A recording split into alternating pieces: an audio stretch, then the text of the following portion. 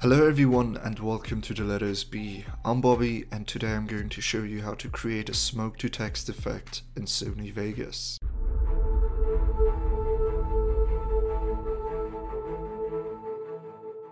I prepared our project already, so all you have to do is create a new text element and import the smoke footage I linked in the video description. Then you're gonna add the effect Chroma Key to your smoke footage and simply change the color to black. We are doing this because we want to create a transparent background and let it look like that the text is actually behind the smoke. From then on we go into the masking, the most important part about this tutorial, and create a mask in front of our text. After that we're going to change two settings. First we're going to set the feather type to on and change the feather percentage to 5%. This way our mask will have a smooth fade in and out. As the last point of our tutorial we have to animate the text. So basically what we are going to do is to reveal a letter or parts of it every time as soon as the smoke passes by. Please remind that I'm not working for perfection, but just to show you how this technique works. Give yourself some time to properly animate your text, and at the end you will have an amazing result like this one.